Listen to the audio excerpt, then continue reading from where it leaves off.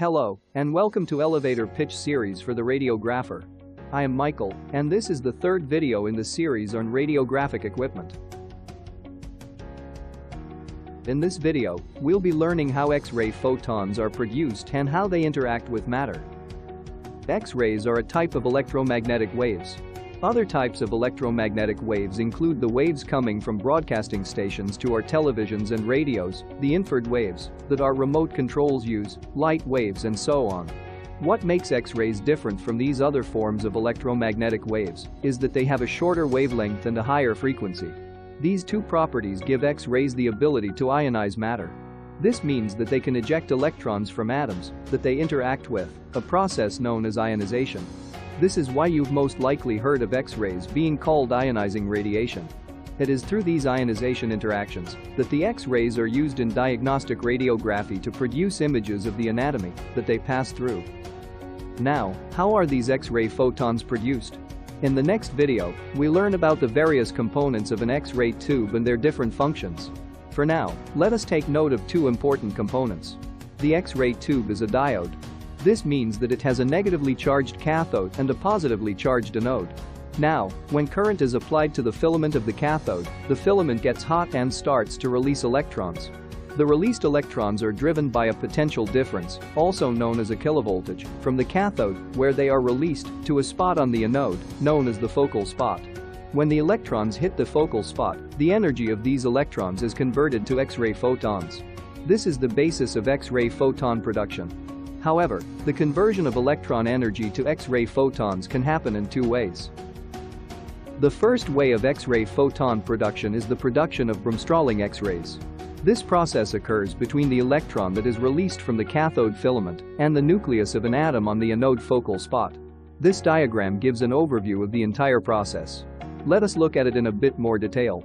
I should warn you, it is an elaborate process and may seem overwhelming, but is actually very easy once you understand it. As you can see on the diagram, the electron is attracted towards the nucleus of the target atom.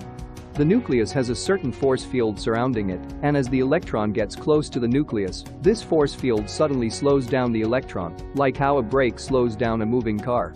This braking of the electron will cause it to deflect or change in direction. As it does this, a portion of its energy is given off as an X-ray photon. The energy of the X-ray photon that is produced is equal to the energy of the incoming electron, minus the energy of the electron that is deflected and eventually leaves the anode atom. At this point, pause the video and take a minute to look at the diagram while going over the explanation we just gave. This will help you understand it better. Are you done with that? Let's move on. Take note that the closer the electron gets to the nucleus and its force field, the greater the energy of the X-ray photon it gives off. This means that the electron can either pass at a distance from the nucleus and produce a photon with low energy, or it can pass close to the nucleus and produce a photon with higher energy, or it can even get absorbed completely by the nucleus, in which case all of the electron's energy will be converted to X-ray photon, producing a photon with very high energy. What this means is that an incoming electron can have multiple interactions with atoms of the anode, producing different photons of different energies. An electron can interact with an anode atom, pass far away from the nucleus, give off some of its energy as a photon, deflects out of the atom, interacts with another atom, gives off energy again, and so on. All these leads to photons produced by this method having different energies. This is why it is said that Bremsstrahlung photons are in a heterogeneous spectrum. What do we mean by the statement Bremsstrahlung X-ray photons are in a heterogeneous spectrum?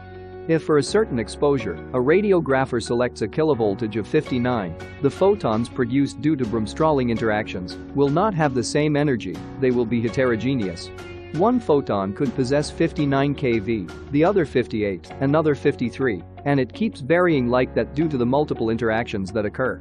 This is what a heterogeneous spectrum means.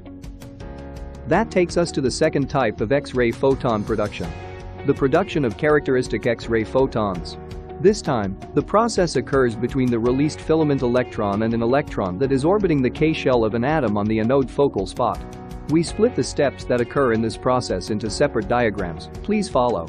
First, the electron released from the cathode filament ejects an electron that is orbiting the K-shell of the anode's atom. This causes a vacancy to be created in the K-shell. This vacancy is then filled by an electron that is orbiting the outer L shell of the anode's atom.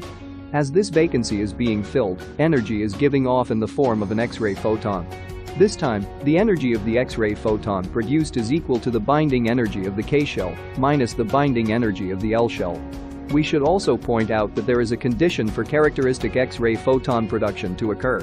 The electron coming from the cathode filament must have an energy that is equal to or greater than the binding energy of the K shell electron that it wants to eject. The most commonly used material for anode targets is tungsten. The K shell of tungsten atoms has a binding energy of 69.5. This means that a cathode filament electron needs an energy of at least 70 kilovolts to eject a K shell electron on the anode target and produce characteristic photons. This means that with anodes made of tungsten, using a kV of less than 70 will produce Bremsstrahlung X-ray photons. Also worthy of mentioning is the fact that unlike in Bremsstrahlung photon production, multiple interactions do not occur in this process.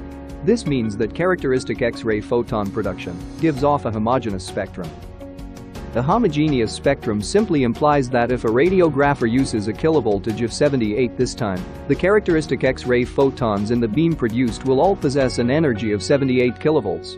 This is in fact why they bear the name characteristic X-ray photons. The energy they possess is a characteristic of the kilovoltage selected by the radiographer. They represent the energy of the incoming electrons. So far, we have looked at the two processes through which X-ray photons can be produced. Now, let us look at the common process by which these produced photons interact with the patient's anatomy to produce an X-ray image. The first process of interaction that we'd be looking at is the photoelectric effect or photoelectric absorption. This occurs between the produced X-ray photon and an electron that is orbiting the K shell of atom in the patient's anatomy.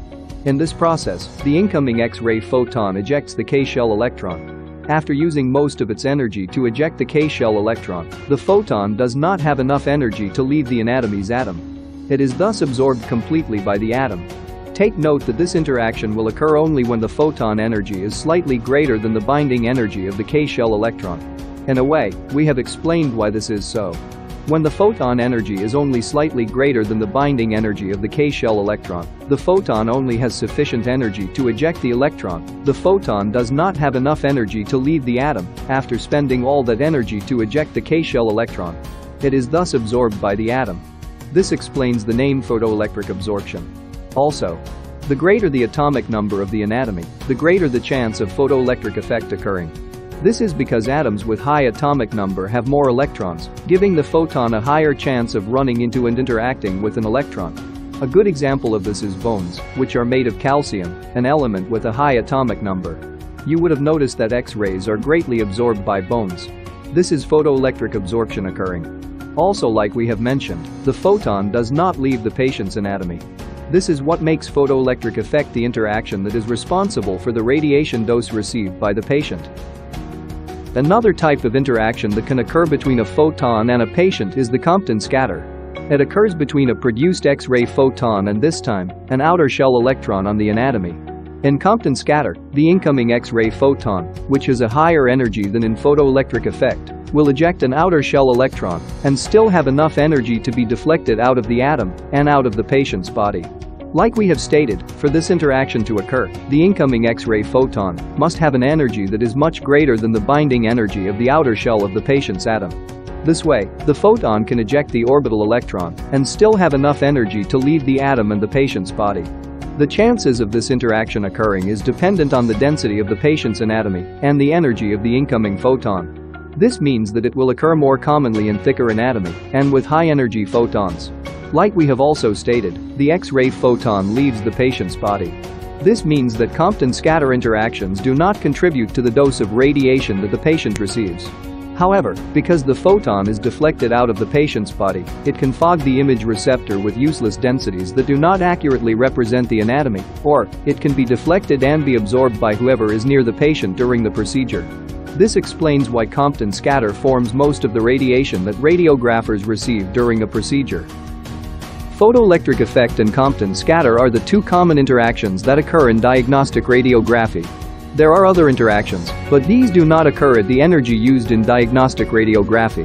Let us conclude by looking briefly at these types of interactions. First is the coherent scatter, also known as the classical or Rayleigh or Thomson scatter. In this type of interaction, the incoming photon has an extremely low energy. When it gets to the anatomy, it only passes near an outer shell electron, it doesn't eject it, it only causes it to vibrate for a short while. Eventually, the vibrating electron returns to its normal state, but as it does so, it would emit an X-ray photon of the same energy as the incoming X-ray photon. This is the only type of interaction that does not involve ionization. What happens here is known as excitation. Next is pair production. In this, the incoming photon has an extremely high energy, much higher than that used in conventional diagnostic radiography. This photon passes its energy to the nucleus of an atom. This causes the nucleus to produce a pair of subatomic particles. One positron and one electron. The next type of interaction also occurs at extremely high photon energy. It is known as photodisintegration. In this, the photon is absorbed by the nucleus of an atom, and this causes the nucleus to break down and release its subatomic particles. That concludes this video on X-ray photon production and interaction. We look forward to your questions and comments in the comments section or via email. If you love this video and would want more content, please subscribe and share with your colleagues. Until next time, do enjoy the learning process and take care.